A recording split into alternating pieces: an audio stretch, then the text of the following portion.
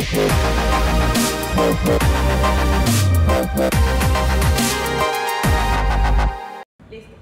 hello everybody and welcome to Candidates Cards on the Table. This week we're going to be talking about proposals related to the peace agreement and peace talks. To start us off is Dara.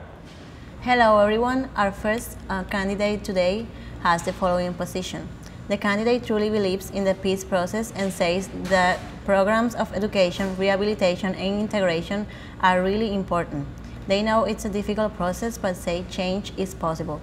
The candidate wants to focus on programs of civic culture to learn how to live together and accept differences.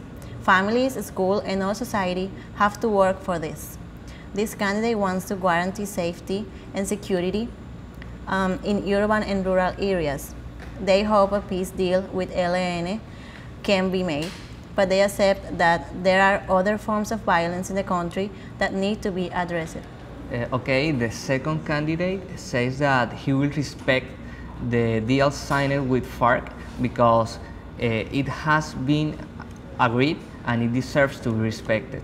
And second, the candidate says that he will welcome an agreement with the ELN, but only if this guerrilla may call a ceasefire.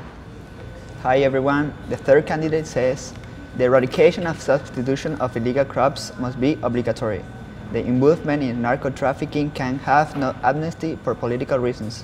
The FARC seats in the Congress should be given to their victims unless the FARC face punishment, and the candidate is unwilling to negotiate with the ELN due to their lack of commitment.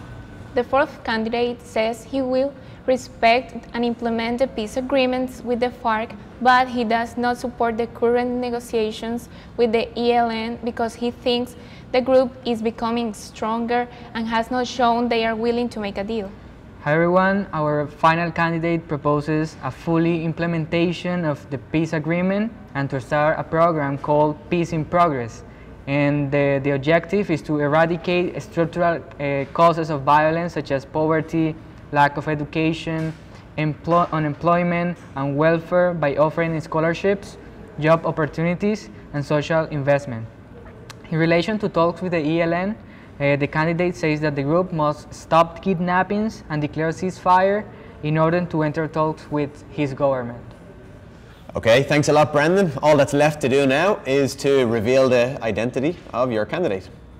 The final candidate was Humberto de la Calle. The fourth candidate is Vargas Lleras. Okay, the third candidate is Duque. Okay, our second candidate was Gustavo Petro. The first candidate is Sergio Fajardo. Okay, thanks very much for everyone for participating today and all of you for watching at home.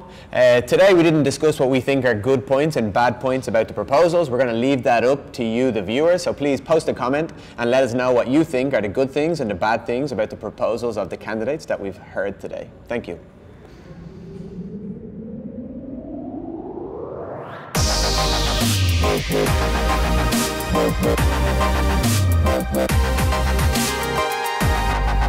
We'll be right back.